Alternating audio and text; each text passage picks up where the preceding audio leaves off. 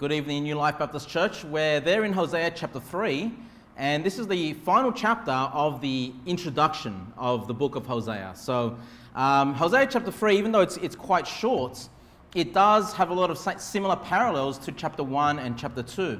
But if you start there in verse number 1, it says, "Then said the Lord unto me, Go yet, love a woman beloved of her friend, yet an adulteress, according to the love of the Lord toward the children of Israel." The title for the sermon this evening is The Love of the Lord. The Love of the Lord. And you know, we do have a God. God is love. We have a God that has great love, and we know the extent of his love, that he sent his only begotten Son to die on the cross for our sins so we can have a way to heaven and we can spend eternity with him for all eternity, you know, and it's an amazing thought to think about how the Son of God would sacrifice himself for sinners such as us. And so we understand the love of God. But you know, when it comes to Hosea chapter 3, if you were there for chapter 2, I was trying to explain how there are many different views. You know, the first 3 chapters of Hosea, when we look at Hosea's marriage, like when we look at the teaching of Hosea, the teaching itself is not complex. The teaching itself is quite straightforward. As long as you have a decent amount of Bible knowledge, you can piece it together. But understanding what took place in Hosea's marriage, you know, there are a lot of opinions out there. And the opinion that I hold here, you know, is quite different to the ones that you would often read about online or maybe heard from pulpits in the past. But if we can just keep going there, in verse number 3, it says, "Who look to other gods and love the flagons of wine." Sorry, verse number 1. I think I said verse number 3. But verse number 1 there, we see that God is asking Hosea to love a woman. You know, and you're saying, well, hold on. Doesn't he already love his wife? Doesn't he already love Gomer? You know, we saw that he got married to Gomer in chapter 1. What is being asked of God, you know, this time? And we can see he's definitely telling Hosea, love this woman. All right? Now look at verse number 2. "So I bought her to me for 15 pieces of silver, and for an homer of barley, and an half homer of barley." So what I want you to notice there is that Hosea actually has to go and purchase this woman who God told him to love. Now let me go through the various views that exist in this relationship. You know, it might seem already unusual to you to say, hold on, Hosea, didn't you get married in chapter 1? Why are you going to go and love another woman? And so let me just express to you what people feel about this passage.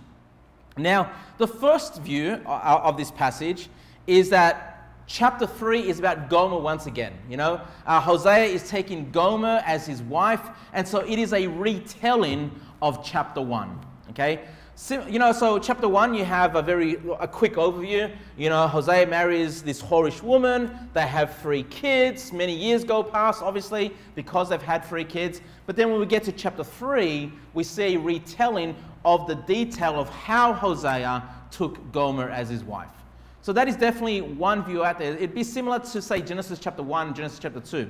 Where in Genesis chapter 1, we have a quick overview of the creation. And on the 6th day, we see that God created man and woman. But then in chapter 2, we go into a more detailed view of what took place on the 6th day. And we see the events that took place, why God created a man, and then why he created a woman, and how created a woman, how created a man. So we've got a lot more detail in chapter 2 of Genesis, whereas chapter 1 is more just a quick overview. So some people think that Hosea is kind of similar in that sense. Chapter 3 is a lot more detail as to how he took Gomer as his wife. Now, the reason I disagree with this position, number 1, verse number 1 starts by saying, "Then said the Lord unto me." Okay? Then said the Lord unto me. So what this is saying is, this is after what took place in chapters 1 and chapters 2. Then the Lord said unto me. So this is something that is continuing what took place after chapter 1. Of course, in chapter 1, we saw that he was married and he had 3 children. And then in chapter 2, he's prophesying against the northern nation of Israel. And chapter 3 is something that takes place after that event. So that's why I don't agree with that, because it seems to me this is not a retelling. We're not going back in time, where actually this is something that took place after chapter 1 and chapter 2. Okay? The second reason I disagree with that view is in verse number 1 there, it says that this woman that he is to love is yet an adulteress. Okay, she's an adulteress. Now, Gomer in chapter 1 is not said to be an adulteress. She's just said to be a woman of whoredoms. And so I believe that Gomer was a woman who committed fornication, because adulteress basically means that she was married in the past and she committed adultery, right? And then she's getting remarried or something, right? But in chapter 1, it doesn't point out the fact that she's an adulteress. It's just that she's a woman of whoredom. And so it's more likely that Gomer was a woman of fornication who was unfaithful, obviously, to her married day. But, you know, I believe Gomer, I've got no reason to believe otherwise, that Gomer remained faithful to Hosea after they got married. So I don't agree with that view for those two reasons. Now, the second view is that this is Gomer once again, but it's not a retelling of chapter 1, but this is Gomer after marriage. So the idea there is that Gomer had been unfaithful to Hosea. She committed adultery. And I explained this to you in chapter 2, where a lot of people get this idea that Gomer committed adultery from chapter 2 because God refers to Israel as having had committed adultery to him. And so they believe that somehow Gomer had done the same, but again, the Bible does not plainly state that. And so, you know, we're kind of jumping to conclusions. Like, could you imagine if Gomer is actually a faithful wife? And then we have preachers behind the pulpit talking about how unfaithful she was to Hosea, she was an adulteress. You know, we don't have that clear teaching in the Bible. That's something that you have to kind of add into the scriptures. And, you know, when God uses, you know, allegories or illustrations, not everything has to be like for like. You know, the reason why Hosea married a woman of whoredoms was because, you know, God, as it were, as an illustration, was married to the nation of Israel, and it was as though that woman had committed adultery to God. And so Hosea was to experience something similar, but not everything that happened to Israel has to happen to Gomer. And we don't have that confirmation for us in the Bible that it took place in that way. Okay? So, yeah, so as I said, some people believe that this is Gomer after marriage, that she had been unfaithful, that she had become a prostitute. This is why Hosea has to buy her. They think so. She had become a prostitute. And Hosea, even though she had been adulterous, you know, he's been commanded by God to go back to her and take her once again as your wife, and for some reason he has to purchase her. So why do I disagree with that position? Number one, to me it just makes no sense that Hosea has to purchase his wife. You know, it's not like God asked him to do this. Like, if you look at verse number 1 is what God asked him to do. But verse number 2 just says what Hosea did. He went out and purchased this woman. Okay, if he's already his wife, there would be no need to purchase her. He would just take her. It's his wife. Okay, so having to go and purchase her like a prostitute makes no sense to me whatsoever. Okay, and again, it doesn't say that she was a prostitute here. Okay, it doesn't say she was a harlot. It just says she was an adulteress. Okay, again, you know, people that take that view are kind of adding those extra bits and pieces in that position there. Secondly, the reason I don't believe this is Gomer after they got married is because, again, it says that she's an adulteress. And remember, what is the righteous judgment for an adulterous woman back in those days? You know, if someone was caught to have committed adultery, they were to be brought before, you know, the judges. And if there were 2 or 3 witnesses, and one of the witnesses here is God himself, he's saying this is an adulterous woman, you know, if there were 2 or 3 witnesses, then she would be put to death. She would have to face the death penalty for being an adulterous woman. So again, if we're going by the laws of God, it doesn't make any sense to me that Hosea would have to take her once again, but rather she should be brought before judges and executed for her sin.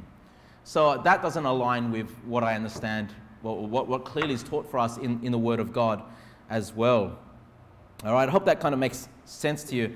Now, the reason why a lot of people do believe that it is Gomer after marriage, that she had become unfaithful and Hosea had to win her back, I think this largely comes from the dispensationalist or Zionist view, where the idea is, well, Israel, you know, the physical nation of Israel, yes, they became wicked, yes, they became an adulterous woman in the eyes of God, yes, but even though she's gone and been an adulteress, you know, God will one day, you know, love her again, and they will be reunited with God, and that's why the nation of Israel still today are God's chosen people, and one day they're all going to turn to Jesus Christ, believe on Him, and they're going to have they're going to reign on this earth with Jesus Christ. Okay, so that I believe that position largely comes from the Zionist dispensational view, where they must have a physical nation, the same physical nation of the Old Testament, somehow reappear as righteous people, you know,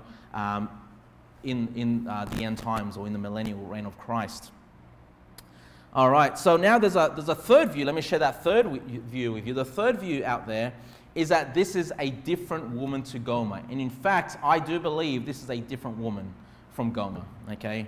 But the third view says that, well, because Gomer was unfaithful in chapter 2, you know, she disgraced herself as a wife, you know, God is telling Hosea, well, just go and marry another woman. You know, yes, you know, a similar woman that has a similar background where, you know, she's not necessarily, you know, a woman of whoredoms, a woman of adultery. Yeah, go and marry a second woman. But my problem there is, well, is God really asking Hosea to marry and have 2 wives? You know, is God telling Hosea, hey, just commit polygamy? You know, so what if your wife has cheated on you? Go and marry some other woman. Then Hosea would be married to 2 women. And you know, again, very clearly in the Word of God, God is against polygamy. So I can't support that position either, even though I do believe this is a separate woman. All right, so let me share with you what is Pastor Kevin's position. And I've come to this position only really by studying the book of Hosea to preach this to New Life Baptist Church. You know, I did have some thoughts I had some questions, but as I read these passages over and over again and understanding God's laws, you know, it's very easy to just take a position of saying, well, this is just an exception, you know. You know, God doesn't really want you to be married to 2 women, or God doesn't really want you to, you know, marry an adulterous woman. But this was an exceptional case just for Hosea. So we can only apply this to Hosea and not apply it to the rest of us. And look, that could be true, but I don't think we need to go there with the exception. I know that there are times that God asks his men to do exceptional things. And even though this is unusual, I don't believe it is exceptional. You know, I believe what we see here can fit neat and tidy within the laws that God has already put in place that we can understand that are black and white in the scriptures. All right, so what is my position? Just very briefly, I believe that this is a different woman that he was asked to marry or to love, okay? I believe this woman was a widow, and that when Hosea married this woman, he also was a widow at this point in time. You say, Pastor Kevin, that sounds really far-fetched. Well, let me just explain to you the reasons why. And I think once I explain it to you, it's not going to sound far-fetched. It's going to sound pretty reasonable. It's going to sound reasonable. It's going to sound accurate, okay? So first of all, if you remember chapter 1, you know, we went through it and had a look at how long Hosea was preaching to Israel. And we easily concluded that he would, you know, easily preaching at least 60 years, maybe more. 50, 60 years, even more. So, you know, even though Hosea itself is not a very large book, it does, you know, the preaching, the message of that book goes on for many, many decades. And if you remember chapter 1, I already mentioned it to you, you know, Hosea marries Gomer and they have 3 kids, okay? So just in chapter 1 alone, we have many years that take place during chapter 1. We don't know how much time, how many years took place between chapter 1 and chapter 2. We don't know how long the message of chapter 2 was given to Hosea, how many years he preached that. And we don't know how long between chapters 2 and chapter 3 took place. I mean, there could be several years. We could easily be looking at an entire decade going by. I'm just throwing that out there, okay? Just from chapter 1 alone, we can definitely see that many years took place.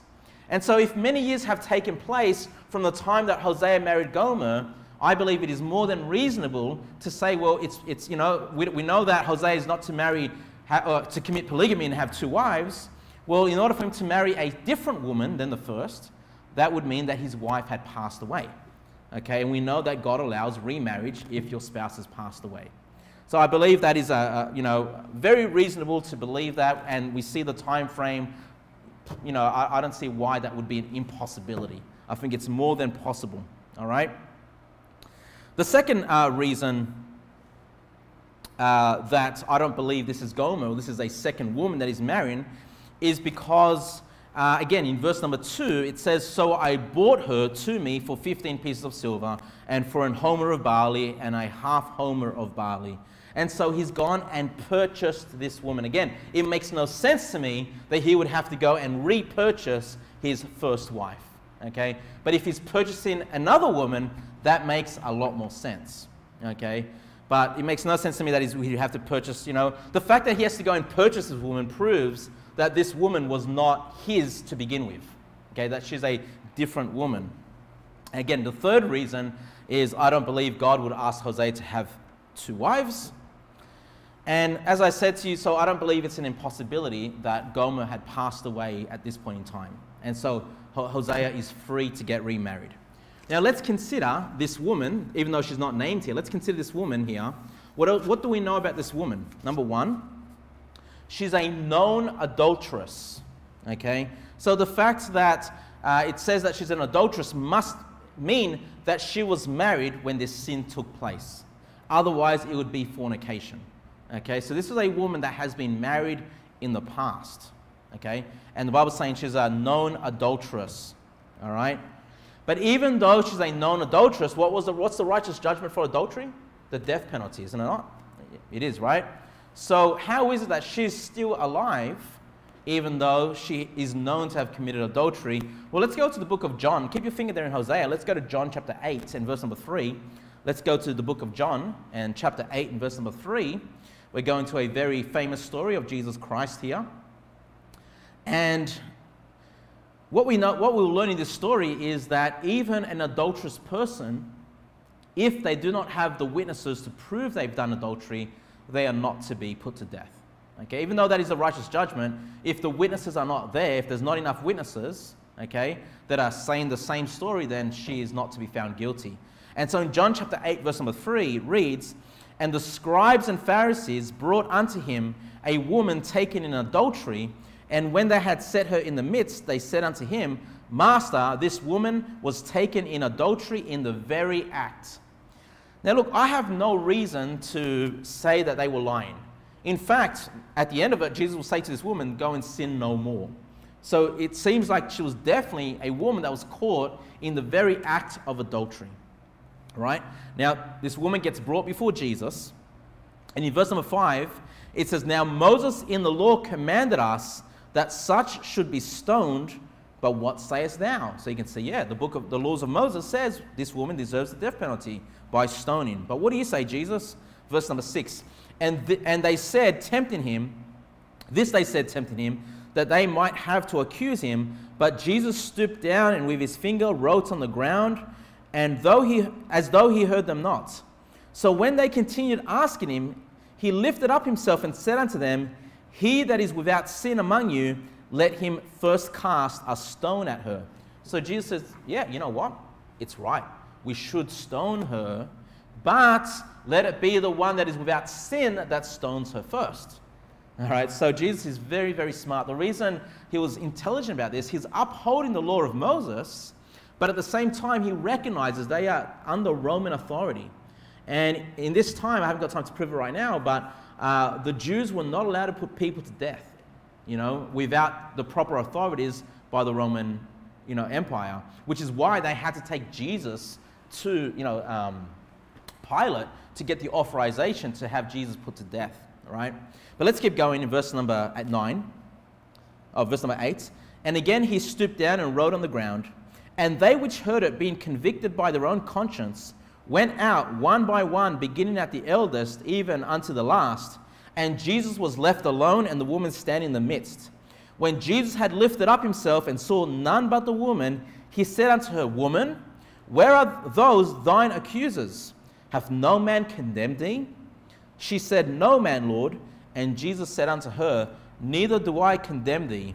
Go and sin no more." So, what do we learn there? That if, in the Old Testament, if a woman was found to have committed adultery, and there were the accusers or the witnesses there to testify that this took place, right, then she was to be put to death by stoning. But if there were no accusers, if there were no witnesses, even though she committed the crime, she would be let go free, okay? And of course, you needed 2 or 3 witnesses. The only one that stood before her was Jesus. And so Jesus, you know, is basically saying, well, I don't accuse you either. You know, there's not enough witness there to make an accusation against this woman. And so she was let free.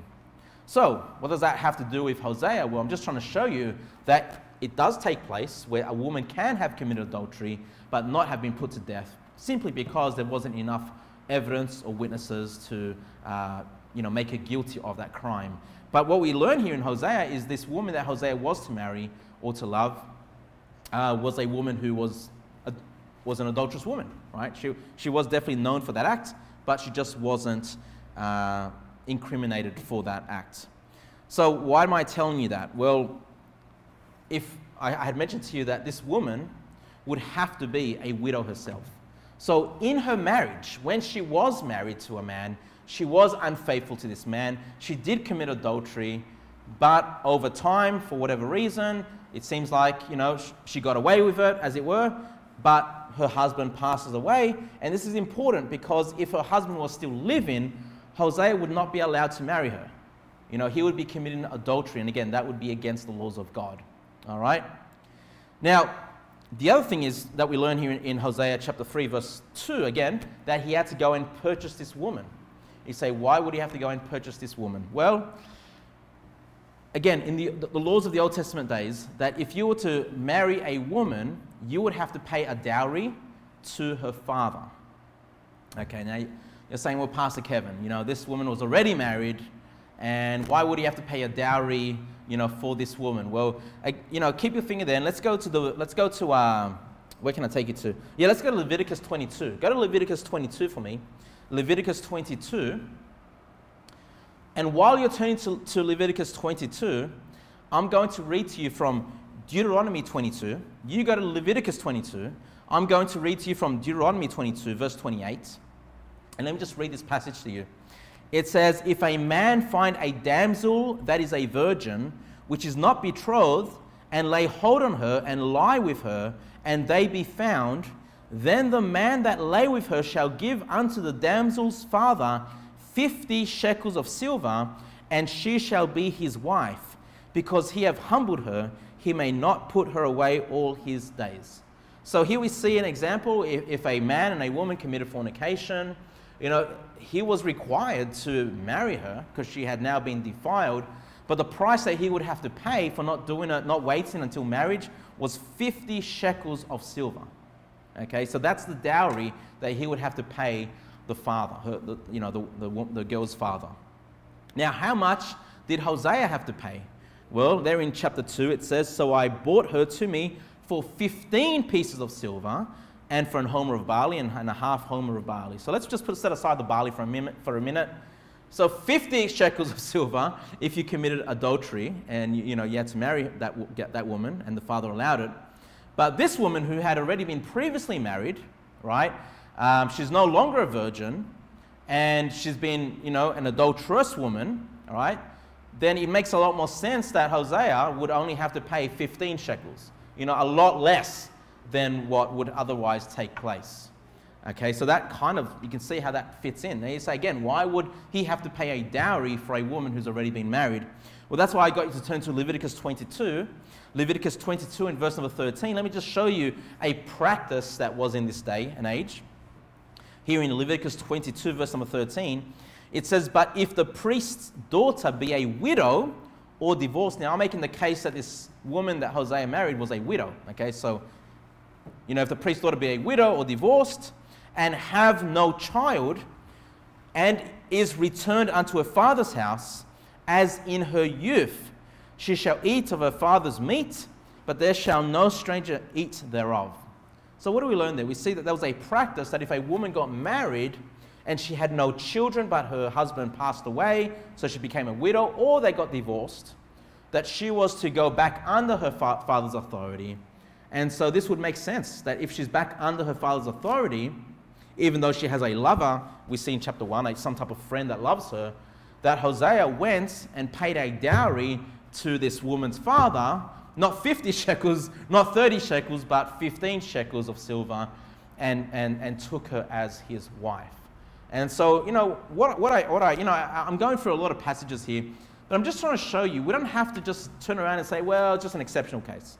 We can fit all of this within the laws that God has for us clearly laid out for us in the Bible. We don't have to kind of, wrestle with the scriptures. If we're just mindful, if we just be patient with the passage and think about the laws of God, we can see how this relationship between Hosea and this woman could take place within the laws that God has laid out for us. All right, now, let me give you another reason why I believe this is the correct interpretation and the best position to take between Hosea and this woman that he married. Well, if you remember, Hosea chapter 1 and chapter 2 begins with, the Lord, looking at Israel as his wife, as it were, but she had been unfaithful, right? She had committed spiritual whoredoms with false gods, right? So we sort of start with that idea. And of course, Gomer was to represent that woman. When Hosea married her, Gomer was a woman of whoredoms. And so Gomer, illustrated the fact that the northern nation of Israel was, a whorish nation in the eyes of God, right? But if you remember how chapter 1 and chapter 2 both ended, it ended with the millennial reign of Jesus Christ. And the fact that one day Israel would be, or the people of God, I should say, would be reigning with Jesus Christ in the millennium, right? But again, that physical nation was rejected by God. God said that they are not his people, that he is not their God. And so what we see is a moving away from the physical nation. And what again, I don't want to reiterate everything that I taught, but that one day, this is the day actually, but in the eyes of Hosea, there'll be a day where that physical nation would be replaced by that physical nation. That spiritual nation. The physical nation would be replaced by the spiritual nation, which is the Israel of God, which are all believers, Jews and Gentiles that are in Jesus Christ. And so this second woman that is being taken by Hosea as a wife represents the fact that there will be a new body that Jesus Christ will take upon to himself, which would be that spiritual nation of Israel. So again, we see those parallels there being played out. The physical nation rejected and a spiritual nation being taken to rule and reign with Christ in his millennial reign. All right? So that's how, those chapters conclude, chapters 1 and chapter 2. And again, chapter 3 has a very similar parallel message as well. If you can please turn to Matthew 21 for me. Turn to Matthew 21 and verse number 43. Turn to Matthew 21 and verse number 43. And I know, as a church, you guys are very, very familiar with this teaching. But, because we live in this day and age and we live in amongst so many believers and brethren that I'm friends with that have such an unusual idea of, God bringing back that physical nation. We need to cover this over and over again. So in Matthew 21, verse 43, it says, "Therefore say I unto you," these are the words of Jesus, "the kingdom of God shall be taken from you and given to a nation bringing forth the fruits thereof." So God here is speaking to the Jews that do not believe on him. He says, look, the kingdom of God is going to be taken away from you and given to another nation. All right, a nation that brings forth the fruits thereof. Look at verse number 44. "And whosoever shall fall on this stone shall be broken, and on whomsoever it shall fall, it will grind him to powder. And when the chief priests and Pharisees had heard his parables," look at this, "they perceived that he spake of them." Yeah, why did he speak of them? Because they rejected Jesus Christ. Because they had a false religion that they were following. Hey, that's just exactly what was going on with the nation of Israel in the time of Hosea. They had rejected God. They've gone after false gods, after false religions.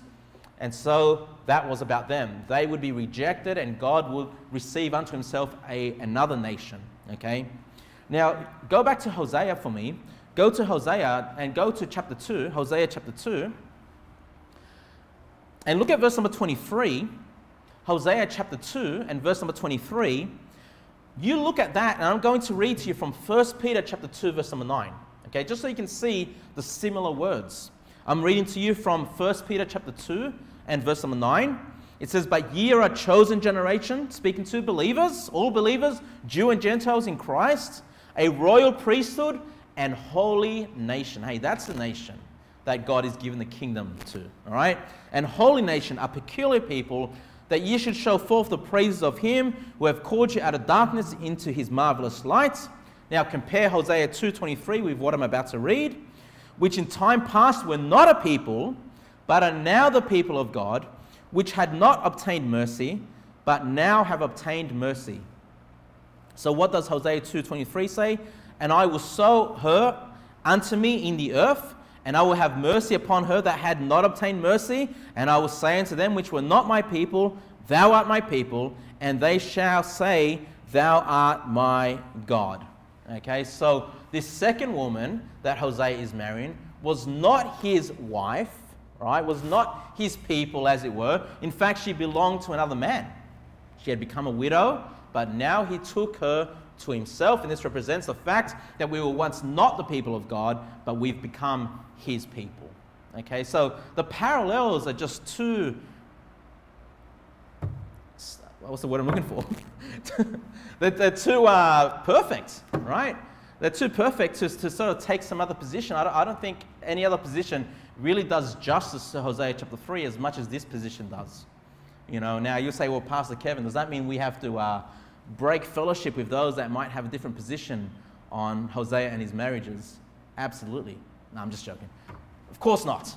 Okay, you know, these are chapters that are quite challenging. These are chapters that do ask a lot of questions, and you know, requires a lot of study. So, you know, whenever we have passages where you know there are different views, and it's usually because they are challenging passages, right? It really requires you to dig in deep and know the Bible well. So of course you wouldn't break fellowship with people that you know view these passages in a different light. Okay. But I love the consistency in Hosea chapter 1, chapter 2, and chapter 3. Now, let's go back to Hosea chapter 3. Let's keep going in verse number 3. Hosea chapter 3 and verse number 3. It says, and I said unto her, thou shalt abide for me many days. Thou shalt not play the harlot. So this is the woman that is marrying. And thou shalt not be for another man. So will I also be for thee. So I want you to think about it. What is Hosea saying? He says, look, and thou shalt not be for another man, so will I also be for thee. That sounds again a lot like Hosea chapter 2 verse 23, where it said, and I will say unto them which were not my people, thou art my people, and they shall say, thou art my God. Okay, Hosea is basically saying the same thing. You know, you're my wife, don't go and play the harlots, and I am yours. You know, you belong to me, and I belong to you. Okay, so again, you can see how these things align. Let's go to verse number 4. For the children of Israel shall abide many days without a king, and without a prince, and without a sacrifice, and without an image, and without an ephod, and without teraphim. Now, let's break down verse number 4, and then we can tie it into verse number 3 there. So there's a prophecy here of Hosea that he's saying, look, there's coming a day when the nation of Israel, the physical nation there, will have no king. Now look, today Israel has no earthly king, right? The physical nation. And we know that when Israel was taken by the Assyrians, that's it, that was the end of their kingship, right? That was the end of it. So from that time till even to this day, they still have no king. And then it says, and without a prince. So a prince would be someone that follows after. So if the king passes away, the prince would become the king. So there's no, dynasty. There's no lineage of kings that would continue. And again, we live in that day. And without a sacrifice. So there's coming a day when they're going to stop giving those sacrifices in the temple, right? Again, that's today. They're not offering sacrifices. There's been an end to that, again, because the New Testament is in effect. Jesus Christ is the sacrifice. And without an image, I'll get to the image in a minute, and then it says, and without an ephod. So an ephod was, again, what was required for the priest to wear. And again, so it's saying basically there will be no Levitical priesthood. Again, here in 2020, there is no Levitical priesthood. And that whole practice was done away with when Jerusalem was destroyed in 70 AD. So we're definitely, Hosea is definitely speaking about a future event to come. Now, all these things that I just mentioned to you do have to do with Old Testament worship, do have to do with the things that God asked this nation to do in service for him. But it's also tied in with the worship that they were doing to false gods. Because it says there in verse number 4, and without an image. So this is basically talking about an idol. Again, remember they set up statues and they had all these, statues of gold and of wood they would worship. And so what they were doing was that they were mixing the worship of God with pagan worship, with worship of false gods. They were mixing the two things together. It reminds me a lot of the Roman Catholic Church, where, a lot of what they say sounds Christian, right? But then, their practices, all their statues and images, how they pray to these saints, that's all pagan worship. That's all worshiping false gods, right? So it's like they've mixed Christianity with false religion. And basically, that is what's happened in the time of Israel, as Hosea was ministering to them by preaching the word of God.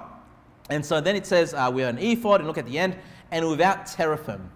Now, I don't know exactly what teraphim is, but I did a word study through the Bible, and every time the word teraphim is mentioned, it's tied in together with idols and false gods. So again, this is something else that is not what God required from this. This is something else that's corrupting the worship of God. All right? So what is Hosea saying?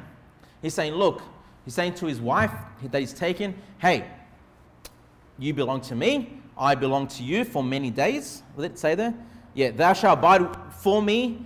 Thou shalt abide for me many days. We're going to be together for many days. And then in verse number 4, for the children of Israel shall abide many days without king, and so forth. So there are going to be many days ahead, which is roughly, I don't know, over 2,000 years now, right?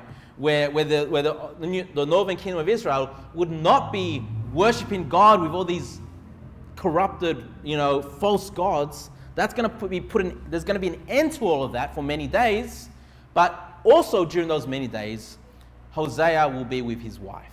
Okay, so think about that. So if God has a spiritual nation, so why we have that physical nation no longer practicing their religion or even their false religion, but what is happening are the true worshippers of God. Hey, we can worship God in spirit and in truth, and we are together with Jesus Christ, right? Jesus says that he will never leave us nor forsake us. We're with Jesus Christ for many days, as it is in fact we're with Jesus Christ for all eternity.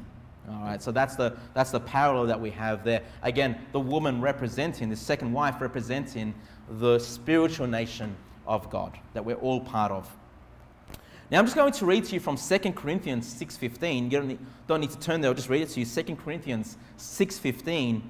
And what concord have Christ with Belial? Or what part have he that believeth with an infidel? And what agreement have the temple of God with idols? Hey, that's what Israel was doing. They were mixing the temple of God with idol worship. For ye are the temple of the living God, as God hath said, I will dwell in them and walk in them, and I will be their God, and they shall be my people. Again, quoting what Hosea said, in Hosea chapter 2.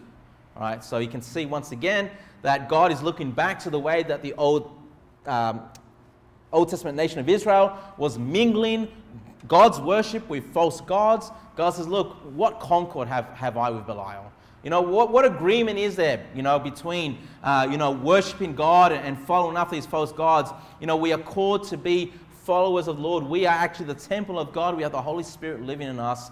And so we are, saved for the purpose of giving God worship, giving God service, okay? For all eternity, brethren. Not to go and worship some false gods and get into false religion. We are called to get out of that and be worshippers of the God of the Bible. We are his people and he is our God. Okay, back to Hosea. Oh, you're already there. Hosea chapter 3 and verse number 5. It says, afterward shall the children of Israel return and seek the Lord their God and David their king, and shall fear the Lord and his goodness in the latter days. Once again, how does Hosea chapter 3 finish? The same way that Hosea chapter 1 finished, the same way that Hosea chapter 2 finished, the millennial reign of Christ. Again, we are the Israel of God. God has started focusing on the physical nation that's been rejected, but now he's receiving unto himself the spiritual nation of all believers, Jews and Gentiles in Jesus Christ. And one day we're going to have David as our king. Now that David there is referring to Jesus Christ, because Jesus Christ would come from David, right? You know, when Jesus walked the earth, they said of him that he's the son of David, right? He was a descendant of King David. Now, I'm going to read to you, actually, let's finish up here. You go to John chapter 10. You go to John chapter 10 for me, and I'm going to read to you from Ezekiel 37. Ezekiel 37, verse 22. You go to John chapter 10. Ezekiel 37, 22 reads, "And I will make them one nation in the land upon the mountains of Israel, and one king shall be king to them all." Now we saw in Hosea that king was called David, right? So there'll be one nation and one king. Then it says, "And they shall be no more two nations." Again, the fact that there was a northern kingdom of Israel and a southern kingdom of Judah, that distinction won't exist in the millennial reign of Christ. Then it says, "Neither shall they be divided into two kingdoms anymore at all, neither shall they defile themselves anymore with their idols, nor with their detestable things, nor with any of their transgressions, but I will save them out of all their dwelling places wherein they have sinned, and will cleanse them. So shall be my people, and I will be their God." Again, the same wording that Hosea used, the same wording that Peter used, right? And referring to the spiritual nation of God. And then it says in verse number 24, "And David my servant," so there's David again, "shall be king over them." Now this is why this is not actually King David, but Jesus Christ, okay? And then it says, "And they shall have one shepherd. They shall also walk in my judgments and observe my statutes and do them." All right, so the millennial reign of Christ is going to be exciting. The whole world is going to be following the commandments of God. All right, now you're in John chapter 10, verse number 16. Who is that one shepherd? Who is that one king that was spoken about in Ezekiel and, of course, Hosea speaking about? John chapter 10, verse 16 reads, words of Jesus Christ, "And other sheep I have, which are not of this fold, them also I must bring, and they shall hear my voice, and there shall be one fold and one shepherd." Right? So what we saw in Ezekiel, there'll be one nation and one shepherd. Hey, that one shepherd is the Lord Jesus Christ. He's going to sit on the throne of David. All right, now I'm sure King David's going to have a very prominent position during that time, during the millennial reign of Jesus Christ as well. But the person that is above all kings, the one that is the shepherd of the fold, of course, is Jesus Christ. And so, brethren, I hope that gives you further understanding of Hosea chapter 3. Listen, it is no different to Hosea chapter 2 and Hosea chapter 1. All this to serve us as an introduction for the rest of the book. Okay, let's pray. Heavenly Father, Lord, I just want to thank you for this Bible study. Lord, thank you for helping me to work through the Bible and to be able to teach your word to New Life Baptist Church. Lord, I just pray that we would understand, Lord, our calling as the spiritual nation of God, as the Israel of God, that we are called to be his people and that he is our God. Lord, thank you so much for including us in your plans. We thank you for Jesus Christ. We thank you for the shepherd of the sheep. And Lord, he is the great shepherd, Lord. And I thank you, Lord, that we can be under his protection and he can lead us in green pastures. Lord, I pray that we would be people that would walk in your ways. Lord, help us not to corrupt ourselves like the Israelites of old corrupted themselves, Lord, with false worship. And Lord, I pray that we would always be people that worship you in spirit and in truth. And Lord, thank you for the great teachings that we see in Hosea, Lord, the replacement theology that Hosea preached many, many years ago. We thank you, Lord, for the Bible. And Lord, I just pray that you'd bless us for the rest of the day. We pray these things in Jesus' name. Amen.